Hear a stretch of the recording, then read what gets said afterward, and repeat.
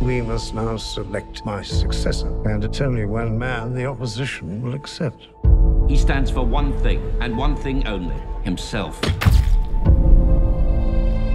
Why have I been forced to send for Churchill? His record is a catastrophe.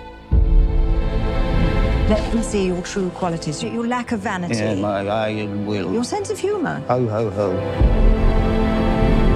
Your Majesty. It is my duty to invite you to take up the position of Prime Minister of this United Kingdom. I speak to you for the first time as Prime Minister. The Germans have encircled 60 British and French divisions. We are looking at a collapse of Western Europe within the next few days. How long have they got if we don't rescue them? Maybe 2 days. We would need a miracle to get our men out. You have the full weight of the world on your shoulders. We're facing certain defeat on land, the annihilation of our army, and imminent invasion. We must negotiate peace talks. When will the lesson be learned? You cannot reason with a tiger when your head is in its mouth! Nonsense. The only slippery slope. Would you stop interrupting me while I am interrupting you?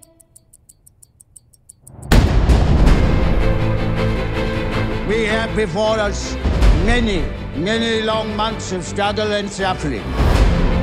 Even though many old and famous states have fallen into the grip of the Nazi rule, we shall defend our island, whatever the cost may be.